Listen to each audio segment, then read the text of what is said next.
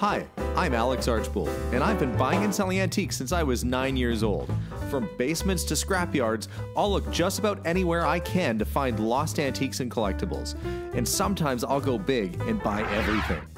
I never know what's going to happen or who I'm going to meet.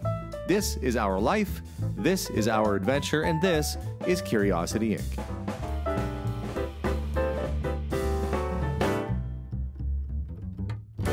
Hi everybody, and welcome to today's episode as I continue to renovate the interior of this 1972 Barth motorhome that I got for free. So far, the last episodes, we got it running, we got it driving to a degree. We gutted out some of the carpeting, I replaced the floor mats and did a little upholstery up at the front. In this episode, I'm going to try and add a splash of color to the cabinetry. I have an idea of what I want to do. I wanted to go sort of like an avocado. What I landed on is a color that's called spinach dip. But I think it'll give this sort of a nice vintage retro sort of look, while bringing a bit of modern color and flair to what's a very brown, dark den-like interior, which is fitting and it's of the time, but a little bit of color goes a long way. So let's make things colorful on this episode. We'll get prepped, get ready, and we'll get painting. So let's go. Let's do it. First thing I have to do is remove the cupboard doors so I can access the wood behind it. Because what I want to do is paint the cabinets itself in that color and leave a bit of the wood accent of the doors. Well, I guess you'll see. But these are an odd screw. For whatever reason, the screw head on this is not like anything I've seen. It's like rectangular, I guess like a safety screw. But I found that if I use a very small Robertson drill bit, it takes it right out. Okay. First coat is kind of going on in certain places that probably doesn't make sense right now, but I'm hoping will make sense once it's all done. Again, I just wanted to add sort of a splash of green in here just to brighten it up a little bit. I've done the first coat. Now that that's setting up and drying, I'm going to get the roller out, and then I can roll on a nice even coat, because you can see just the brush. I just very thinly laid it on there and did the edges. This wall though, I'm not sure. I feel like I'm probably going to have to do that door too to kind of balance it out. I can't just have one sploosh of green on that wall. Okay, well, to work I go.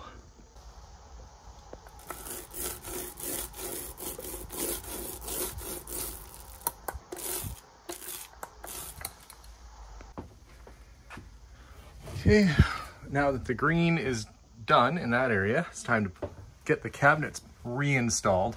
I can see I've got a little bit of staining to do in the middle part there, but not a big deal. Just gonna get these hung. Luckily, they've got these little clips up there that help hold them in place while you're doing this. Find the screw hole, and there we go.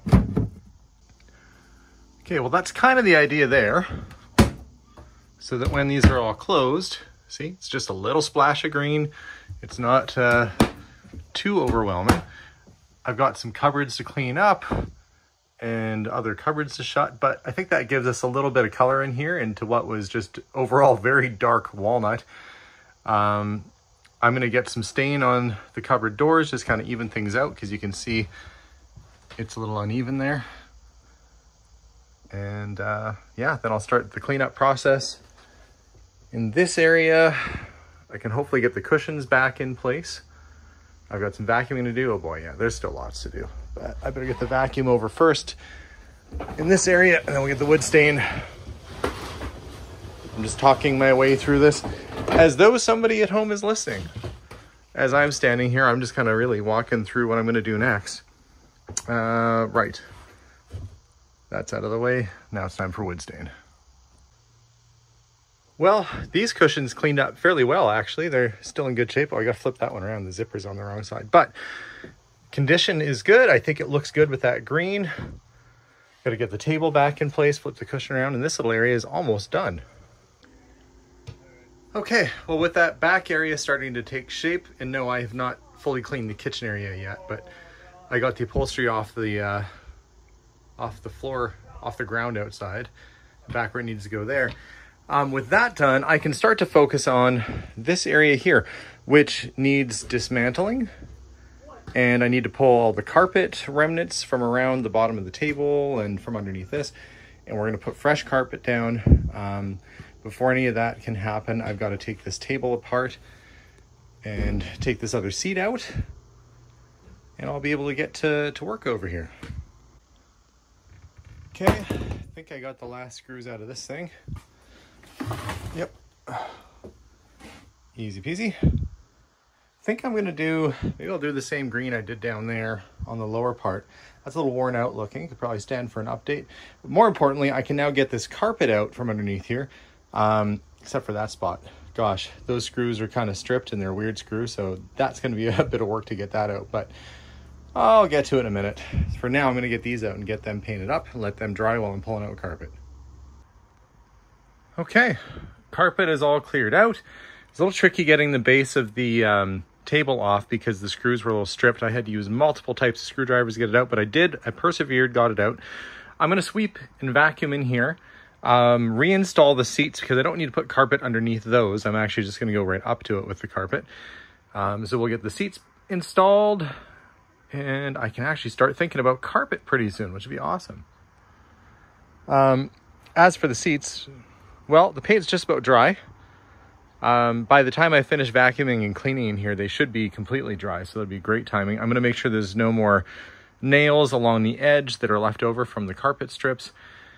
And this next step will be a vast improvement, I'm sure. Now I can get the seats installed. That's all going to be covered by a seat right there.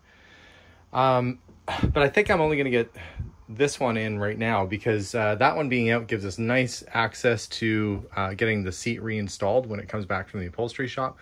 So I don't want to cut off our access there. I can kind of get it set in place, but I think I can probably start laying carpet. I can see exactly where that chair goes. So I mean, as long as I carpet, you know, a little bit over on either side, then I should be okay. So I'm gonna run out to the garage and get the carpet. I actually bought carpet squares. That's what I'm going to be using, is carpet squares that have self-adhesive. I figured that would be a inexpensive way to go, and they're supposed to be commercial grade, durable, so we'll find out. I'm going to go get them and we'll give it a try. Well, to give you an idea, there are little glue tabs that you cut out and put on the floor, which must be the world's most industrial strength glue because it looks like nothing. Apparently it holds it in place. So that goes in. And then you keep grabbing other chunks of carpet and you butt it up together and it kind of goes like that. So I have a whole vehicle to do here. So I better find some scissors around here somewhere. There they are over there, and start cutting these glue strips off. Well, an update. The little glue tab tape bits that they gave were kind of, well, I don't want to say useless, but not very effective. So I resorted to old-fashioned contact cement, which I know will work. So I'm getting some on the floor. I gotta let it dry for about 15 minutes. I'll lay these squares in that are also drying at the same time, and then I'll continue on. You know, they say don't paint yourself in a corner. It's kind of what I've done, except I could step and get out of here if I wanted to right now, or I could just sit in here and enjoy the fumes. I better get out. Well, it's completely dark outside. I've got most of the carpet in, but I can't work because without the, well, I've lost daylight, basically.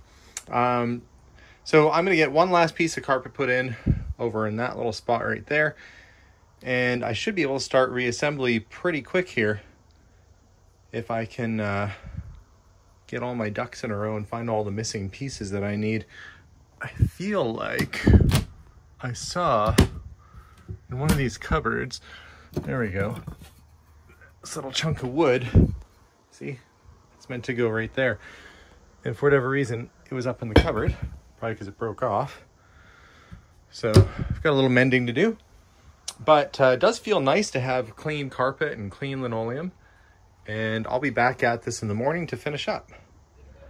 Okay, daylight. It's the next day.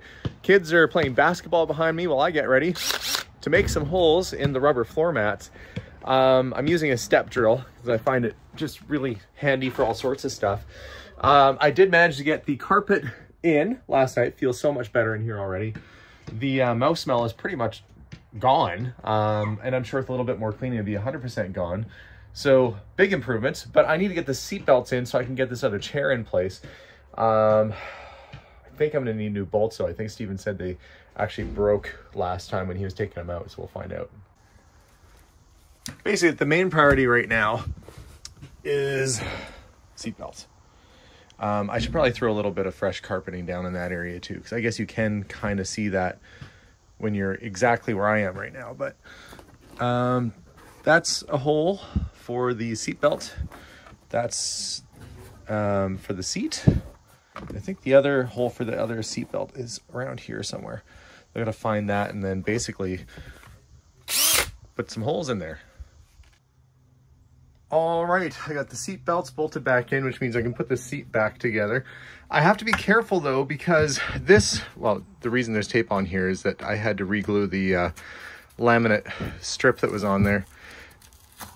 Anyway, that should be dry now. This becomes a bed surface, so that has to fit exactly in between. So what I did is I laid the wood in there and then screwed it in place. I know it's gonna be perfect fit now.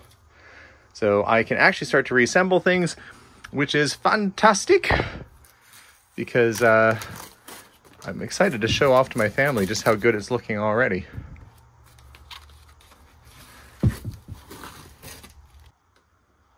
There we go. Both seats are in. That is done. I'm going to start cleaning up in here a little bit, get some of the debris out of here so I can vacuum. I have that broken shelf to assemble still.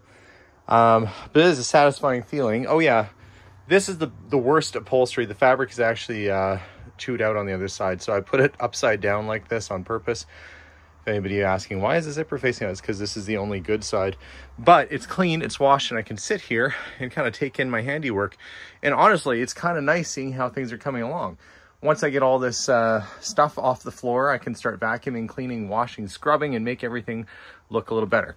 But I'm going to get some of this out of here now, because I'm going to cut. I had this floor mat in my garage. I think it'll be perfect for right there, but I've got to cut it to shape. So that's what I'm working on right now. Okay, got the mat cut and in place. Now I've got to move on to this, which is the broken and damaged cupboard drawer, which should be pretty easy to figure out. These little grooves go out because that goes in the channel. So basically like putting a puzzle back together. So I'm going to do a little dry fit and then I'll glue it together, and hopefully we'll have another drawer again before too long. At least I have all the parts for it. That's the important thing. Okay, got it back together. Just going to let that glue dry. Got the pegs back in place that I had. So a little white glue will go a long way. It's actually pretty much the main bonding ingredient with any kind of wood project. So there we go. While that sets up, I'm gonna give a vacuum and I can actually think about starting to clean the kitchen up a bit. Okay, that's where I'm at. Carpet's in. That carpet's in. I got my seats installed back where they go. And I got my holes drilled out for the seats to go back through. Just need those back from the upholstery shop.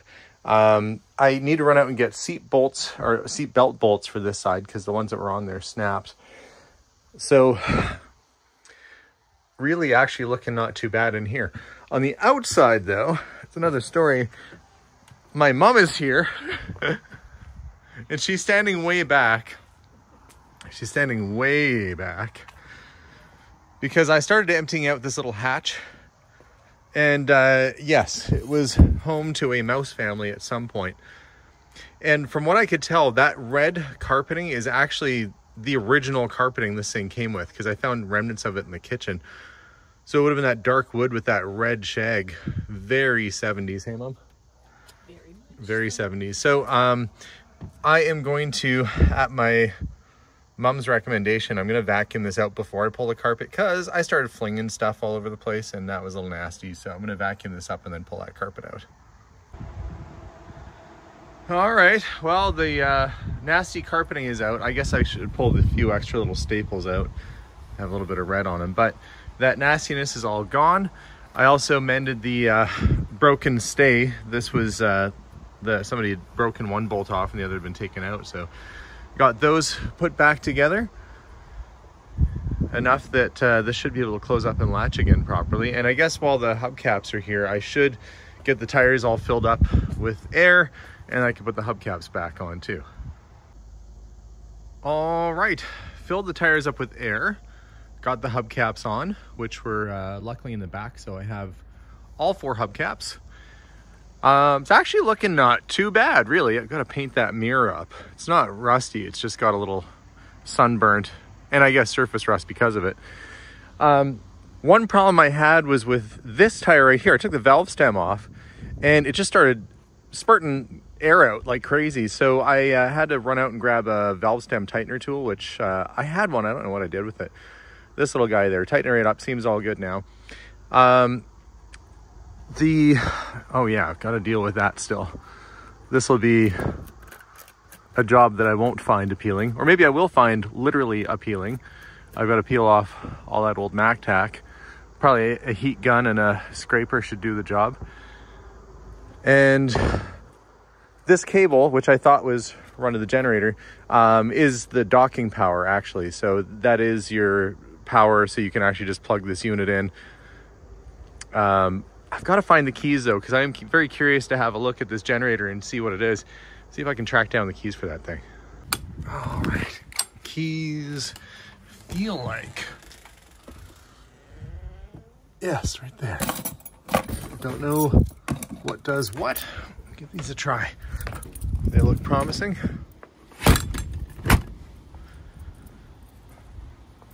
First I should test this out and see if I can actually close this up. Oh, look, there's a frying pan. And a bag with something in it. What is that? Oh, it's like a badminton net. Okay, I'm gonna see if I can get this lock to turn. I'll know if I have the right keys. Oh, close.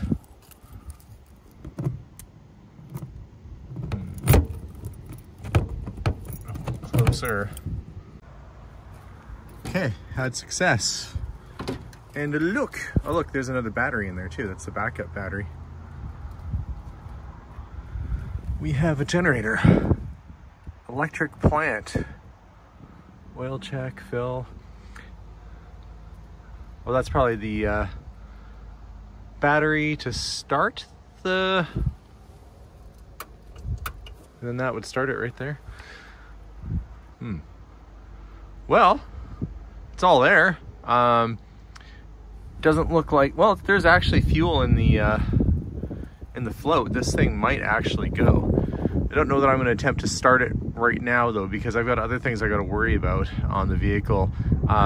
Mainly figuring out what's happening with the gas leak I've got coming off the engine area. But it's cool that this thing has its own generator. Kind of a neat little setup, really. Well, one of the easier ways to find the leak is to start it and then really have a good look and see where the fuel is coming from. I don't have a seat. I have seat belts, so I've brought a lawn chair in as my temporary seat. I'm sure that's safe. I'm not going out on the road with this thing, but it is nice to have somewhere to sit. Hopefully those seats will be back in the upholstery shop soon. But let's get this thing started and see what's going on.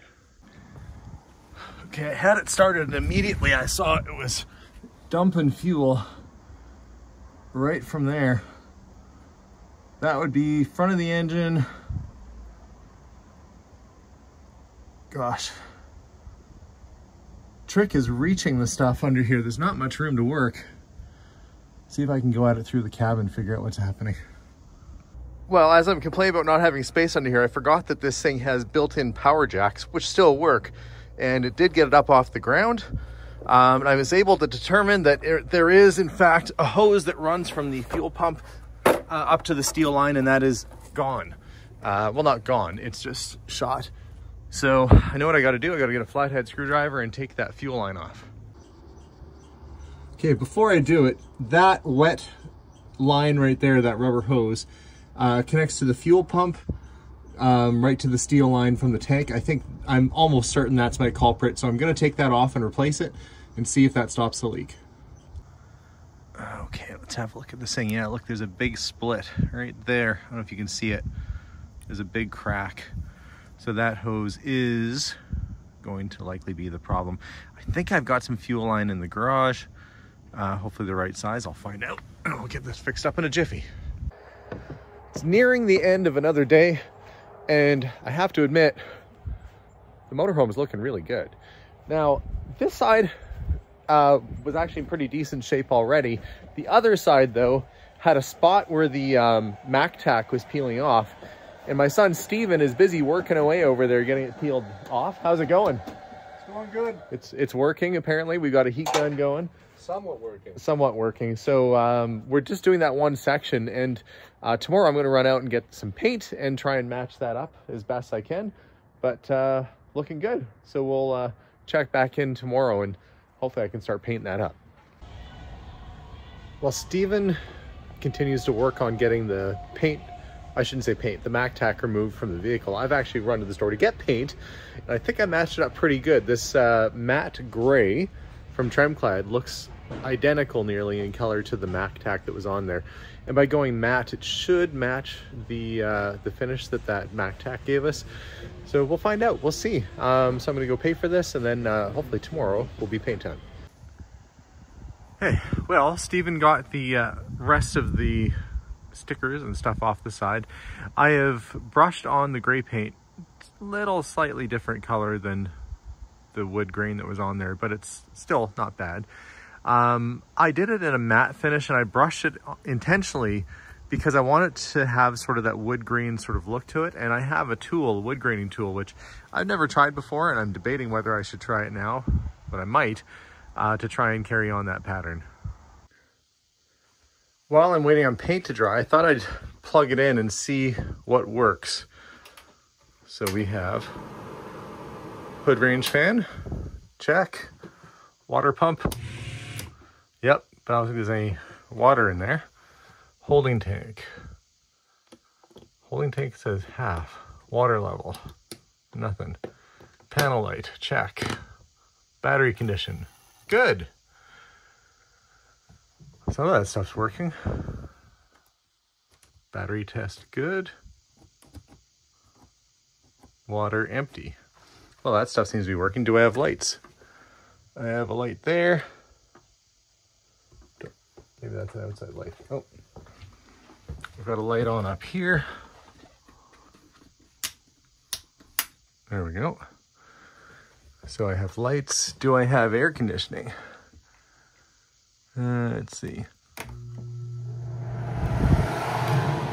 Well, it works, but whether it blows cold is another story. Oops. Well, that light works, even though the cover just fell off. That one does too. Okay, well, so far, things are looking quite functional in Ye Old Homestead. Furnace isn't going to do anything because it's on propane, and I don't have that done. Ooh!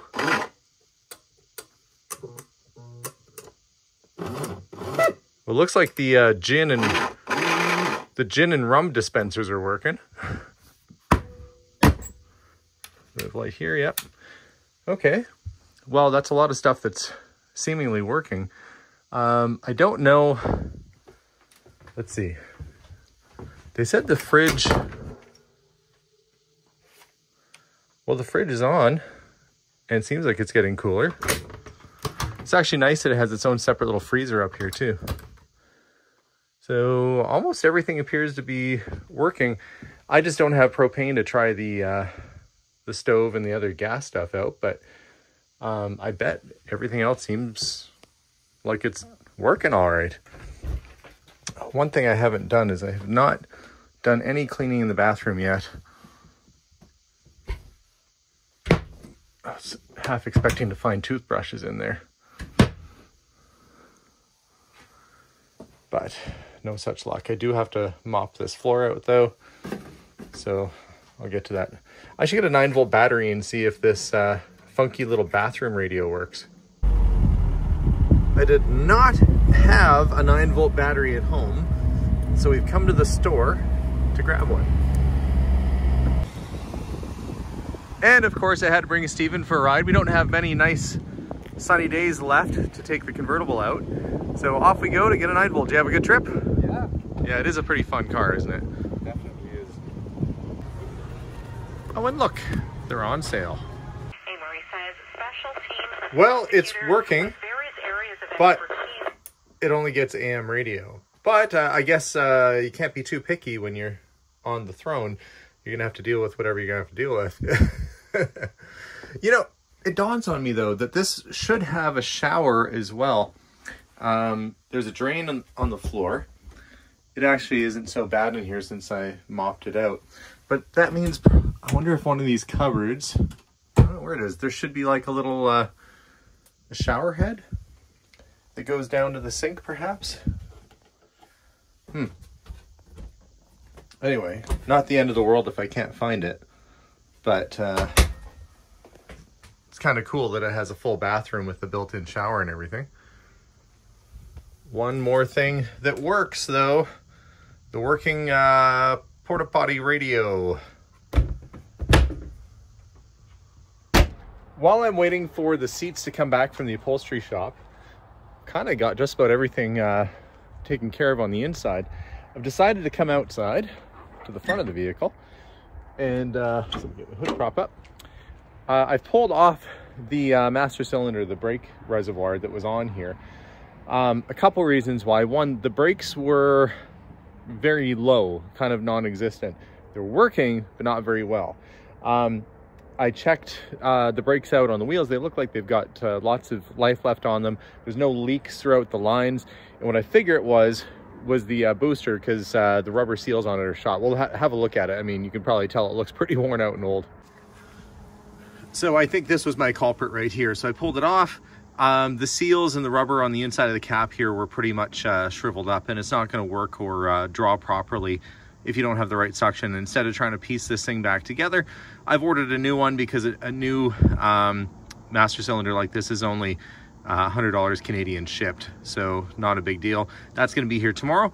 We'll get the new one in. Luckily, this is a General Motors based vehicle, and GM still makes a whole pile of stuff. So I was able to get one readily, and like I said, it'll be here in the mail tomorrow, and I'll get that reinstalled and see if that makes a difference. Well, I figured since I'm in this deep, I may as well put some brand new wiper blades on here. And what I'm doing is I'm just actually putting the refills right in like you would. And we'll get those reattached, and hopefully we'll have nice squeaky clean windshield washers on this thing. Well, it's been about 2.5 weeks and a haircut later, and I got the seats back from the upholstery shop. We're gonna get them home and offloaded. I've got to do a little bit of care and a little bit of attention to them before I do get them mounted, but I'm optimistic that today is the day that those seats are going to go back in, and I'll finally be able to close the door on this project, so to speak. And there they are. I asked them to save as much of the original vinyl as they could, so that it blended and matched with what should have been there. Redid the interior. Unfortunately, this inside part, we couldn't find the exact type of fabric, but I did find something that seemed age appropriate. That does look very 70s to me. But I can't put these in with these bases looking like that. So I'm gonna get my sander, give them a once over, give them a fresh spray of black paint, and let that dry before I put them in. Because it, you don't want to go to all that work, just put some rusty looking bases in. So we'll get those fixed up in a jiffy here.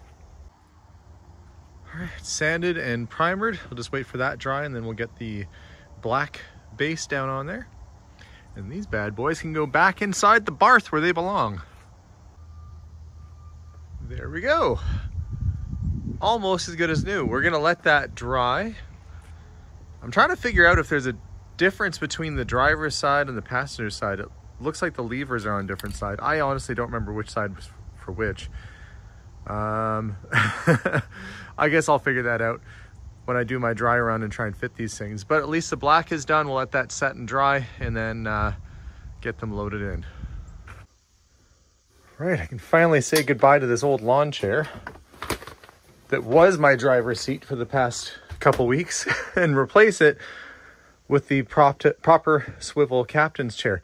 Now, I've got to go get the passenger seat and get these bolted in, but that's going to look so much better. And I am kind of glad that I left the original style vinyl because it matches the dashboard and everything else. You'd never know, unless you really knew, that this has all been redone. So off I go. I'm going to go get the other seat and we'll get those bolted in. Well, after what was a long few weeks, gosh, this thing looks big from that exact angle. I've got all the tires filled up. The seats are in it. It doesn't smell, it doesn't stink anymore.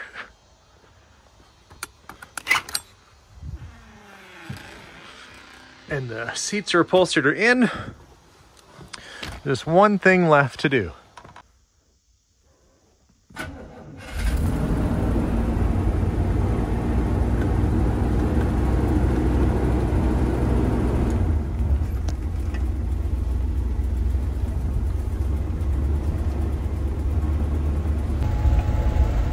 Oh gosh, working on this thing has made it look like I stuck my finger in an electrical socket.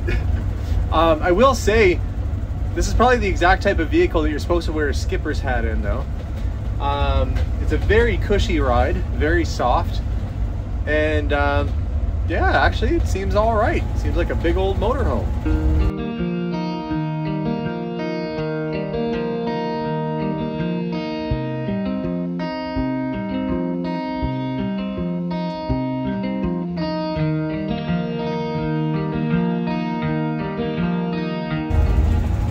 One nice thing about this, I'll call it a bus, but it is a motorhome, is you've got these great big windows. You can really take in the nature all around you. It's like being inside of a house, really. I guess that's the whole idea of it being called a motorhome. But for its age, for 72, this is really early for motorhomes. Barth are very collectible. There's a lot of people who really like these things. They're aluminum, they're not super heavy. And they've got a really cool look to them. So I guess we did it. We made a functioning, driving 72 Barth motorhome. And all it cost me was some elbow grease. Probably the most expensive thing was getting the seats reupholstered. So total investment is probably about a few $1,000 at this point with the tow, which was over $1,000 just for the tow. Check and see what's rattling around back there. And the seats and some nuts and bolts and things like that. But we have a motorhome, and that's not bad. I feel that we saved it because it was going to be scrapped. So I think a job well done.